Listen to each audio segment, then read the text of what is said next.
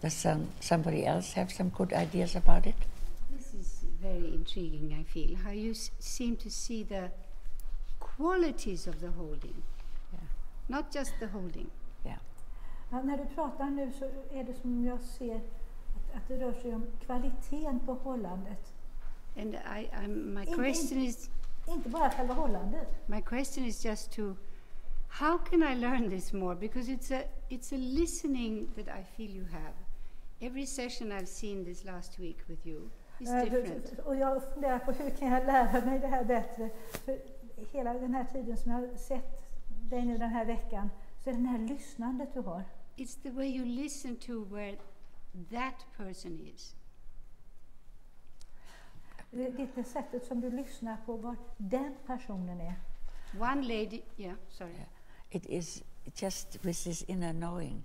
It is almost as if a picture is coming up. Who that person is. Det är som med det här inre vetandet, nästan som om en bild kommer upp av vem den här personen är. Or what their suffering is, you know, what their suffering is. Vad deras lidande är. And with that you also, how they handle it, you know, how they put it away, how they make a good showing. Och med det kommer också hur de hanterar det, hur de stoppar undan det, hur de liksom visar sig som att det är bra. So that seems to be what you connect with. Det verkar vara det du har kontakt med. That's it. Yeah. And how they handle it. How they handle it also. Yeah. And it seems you see that quality in the holding of the...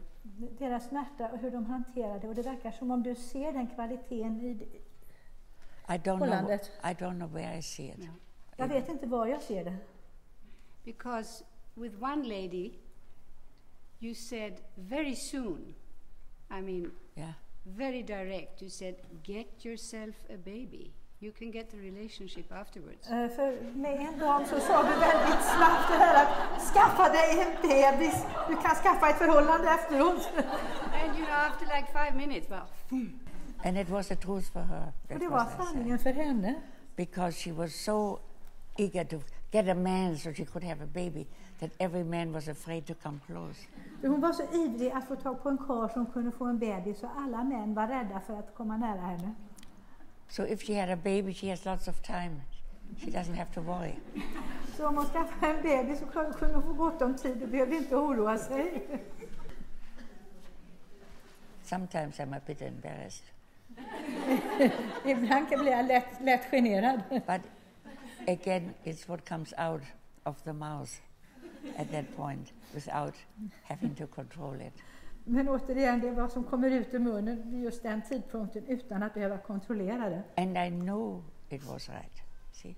Och jag visste att det stämde. She was afterwards, she was so relieved. I don't know if she does it, but just to think about the possibility.